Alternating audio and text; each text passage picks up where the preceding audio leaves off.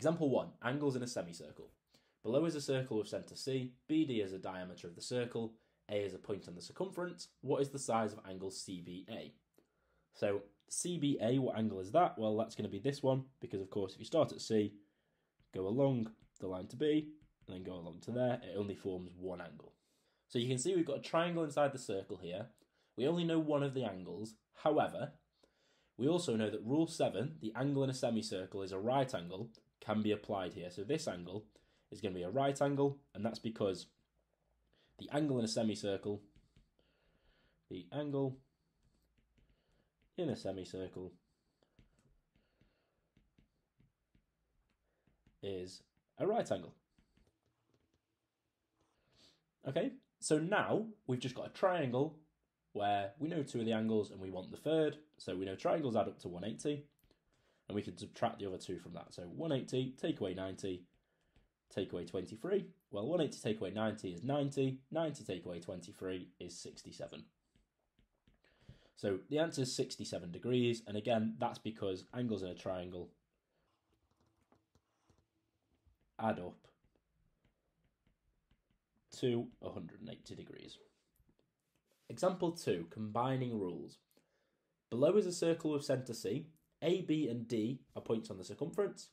Angle BCD is 126 degrees, and angle CDA is 33 degrees. Find angle ABC. So first, let's figure out what angle we're trying to find. Start at A, go along to B, go along to C, and then it forms this angle. So that's the one we're looking for. The first circle theorem that we can apply here is rule 3. The angle at the centre is twice the angle at the circumference. What that means is this angle is half of this angle. So 126 divided by 2 is 63 degrees. And again, that's because the angle at the centre is twice the angle at the circumference. Then we could also deduce this angle here. How can we deduce that? Well, angles around a point sum to 360. So the angle that I've just drawn plus 126 should be 360. So 360 take away 126, which gives us 234 degrees. So this angle here is 234. And again, this is because angles around a point sum to 360 degrees.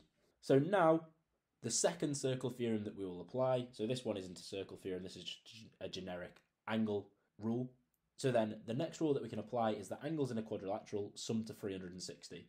Now quadrilateral, you might be thinking, well, there's not immediately a quadrilateral that jumps out to you. However, this sort of arrowhead is a quadrilateral because there's one side, there's 2, there's 3, there's 4. It's a 4-sided shape, so all the angles should add up to 360.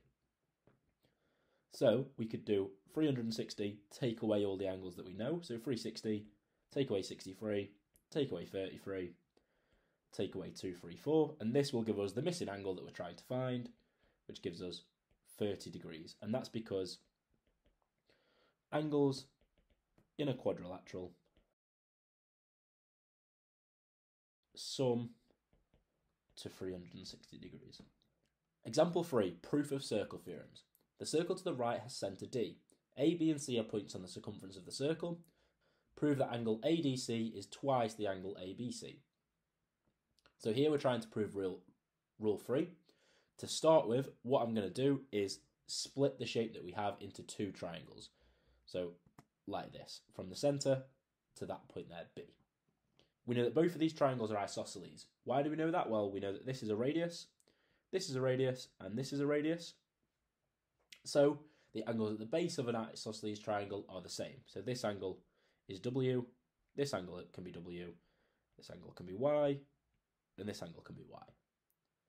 Then we just need to label these 2 angles here that we haven't talked about yet. Let's just label those X and Z.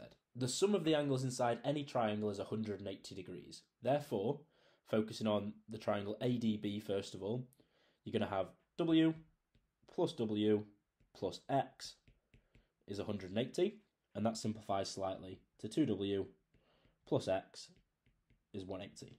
You can apply the same logic to the triangle BDC, and that gives you y plus z is 180, and again simplifies to 2y plus z is 180.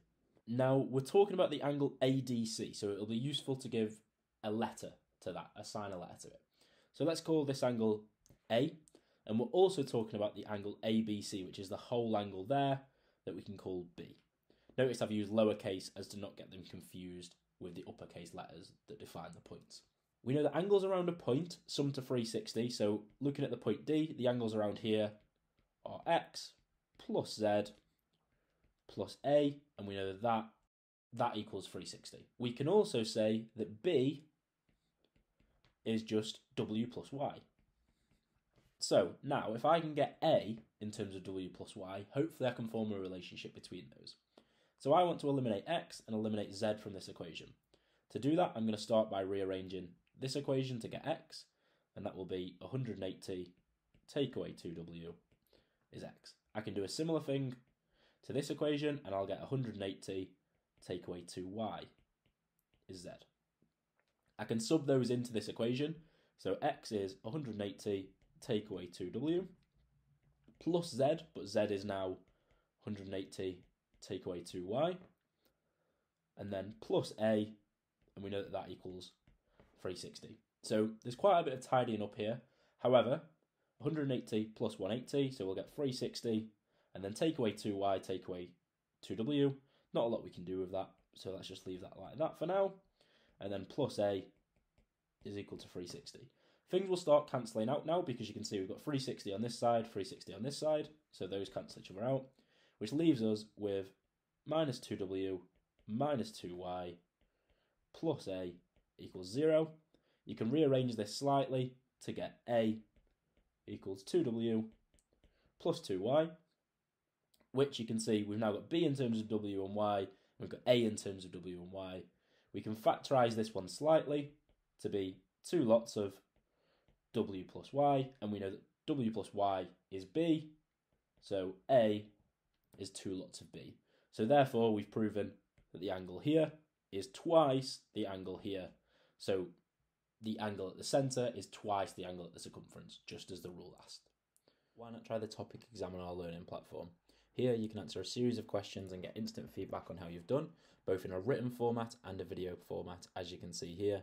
So here's an explanation of the circle theorem, and then if you're unsure on how to apply it, there's a video solution of exactly what you need to do to solve the problem.